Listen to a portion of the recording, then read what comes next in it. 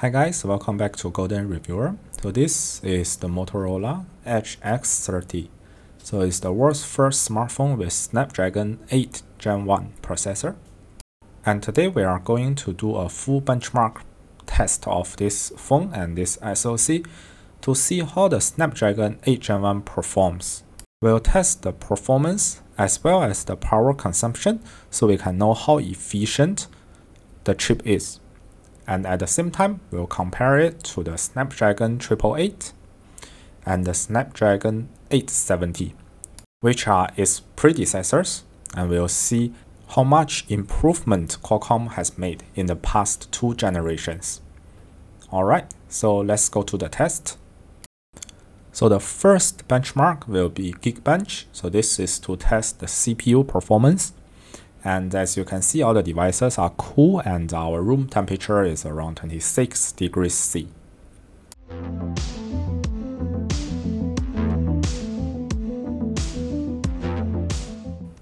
Alright, so this is a quick test and we can see that Qualcomm is indeed making steady progress, and between each generation the single core performance improves by about 10%.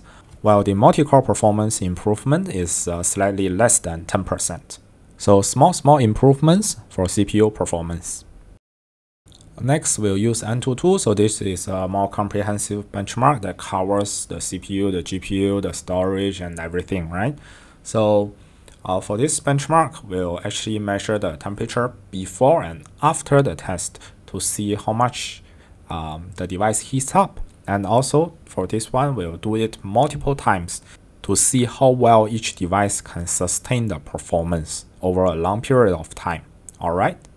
So here, as you can see, between each test, I let the device cool down to room temperature so that the tests are fair and representative.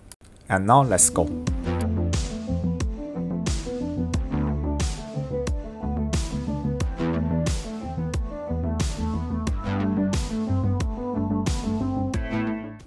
Okay, here test is finished and we see that the temperature of the Snapdragon 8 Gen 1 device reached 45 degrees, which is pretty high, I'll say. But of course, the score of 950 is also pretty amazing. But the Snapdragon 888 S21 Ultra only reached 38 to 39 degrees, which is much cooler than the Snapdragon 8 Gen 1, right? And the Poco F3 Snapdragon 870 is more or less similar at 38 degrees. So here we see that the new Snapdragon 8 Gen 1, at least on the Moto X30, seems to be much hotter than its predecessors. And as for performance, it seems that the 8 Gen 1 is about 17% faster than Snapdragon 888 in Antutu benchmark. Okay, now let's start the second and third round of testing and see how these devices perform under sustained load.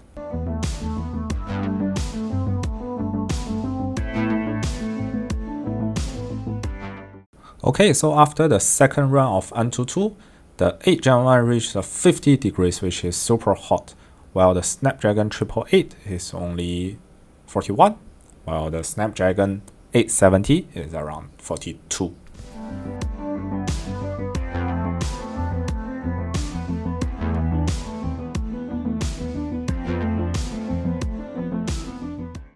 Okay, so after the third run, I think the temperature more or less stabilized for the 8 Gen 1 at 49 degrees, while the other devices are also just around 40 to 42 degrees. And as for the performance, the Snapdragon 888 and 8 Gen 1 both dropped around 100k of scores, while the 870 actually remained its peak performance, which is pretty amazing.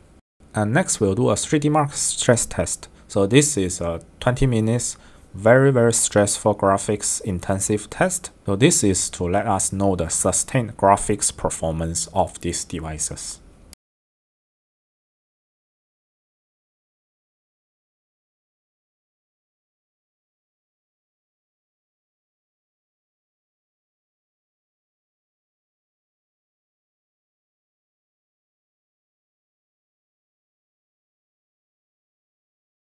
This is pretty hard to believe, but after this test, the Snapdragon 8 Gen 1 reached a whopping 61 degrees. And that is a little bit scary, to be honest.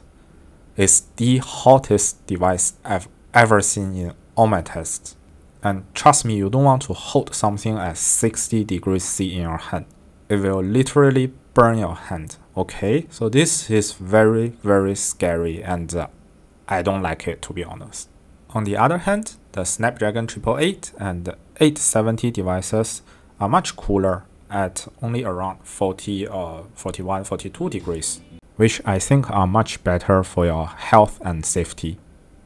But then for performance, the 8 Gen 1 does not disappoint, right? Even after it throttles to 60% of its peak performance, it's still faster than the peak performance of the 888. So there you have a very huge jump in performance, but then the temperature is really unacceptable for me. And because it's so hot, we can expect it to consume more power. And you can see here that the 8 Gen 1 device actually use 15% of battery power, while the other two devices all use less than 10%. So there you have it, the Adreno 730, super fast, but super hot. And lastly, I want to show you some of my more rigorous and scientific tests where I test the CPU and GPU performance as well as the power consumption, and I calculate the efficiency for you to determine which CPUs and GPUs are more efficient. So firstly, for the big core, we see that the 8 Gen 1 is indeed very, very fast. The Cortex-X2 core clock at 3 GHz in the Snapdragon 8 Gen 1 is indeed the fastest single core we've ever seen in any Android SoC so far. And comparing to Snapdragon 888, the performance improvement is about 13%, which I think is okay. It's not amazing, but it's a healthy generational improvement. However, what is not okay is the efficiency of the CPU core.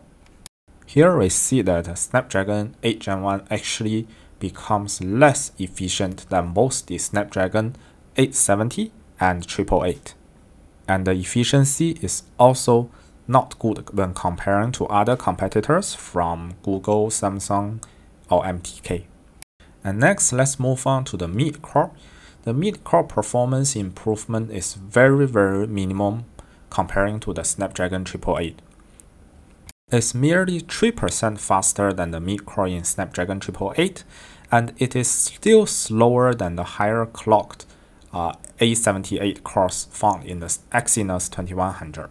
So I think there must be something wrong with the new Cortex A710 cores, right? Because they should be much faster, but in fact here we almost see no improvement. And you know what is even worse? The mid-core's efficiency has suffered a lot. In fact, they are so incredibly inefficient that I just don't know what Qualcomm is doing here, right? What's wrong with you, Qualcomm? And these mid-cores are supposed to be highly efficient and they should help with your battery life, but here we see some very inefficient mid-cores, and I'm really worried about the battery life of Snapdragon 8 Gen 1 devices. So now let's move on to GPU, and for GPU I have very good news for you. The Adreno 730 GPU in Snapdragon 8 Gen 1 is really, really fast. It's more than 40% faster than its predecessor, Snapdragon 888. And the Snapdragon GPU used to be like 2 generations behind the Apple SoC in terms of GPU performance, but now this is almost as fast as the Apple A15 5-core GPU, and is actually faster than the 4-core version of Apple A15. And that is really an incredible performance boost from the predecessor, and we really should give Qualcomm a round of applause for this. And the GPU, while being fast, is also pretty efficient, and you can see here that the efficiency had a huge improvement from the Snapdragon 888 to 8 Gen 1 as well. And now it's almost as efficient as those of the best competitors out there, like the Apple A15, A14, and even the Snapdragon 865, which we know is really, really efficient. Alright guys, so that's all my tests I've done recently, and that's all I want to share with you. In conclusion, I think the Snapdragon 8 Gen 1 had a great GPU, but pretty mediocre CPU.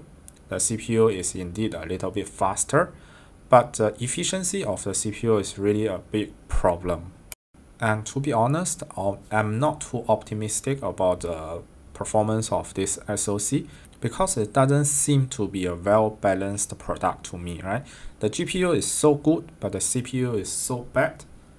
And eventually the end result may not be very good because there is really very little GPU-only use cases in real life.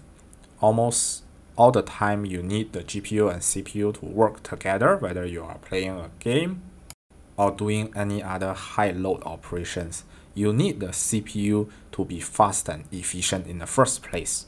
But anyway, I'll keep doing my tests, and I'll test other devices with the Snapdragon 8 Gen 1 SoC as they come out. For example, the Mi 12, the Samsung S22. And if you find my video helpful and interesting, please give me a thumb up and subscribe to my channel so that you don't miss my future updates. Okay, so thank you for watching, and see you next time.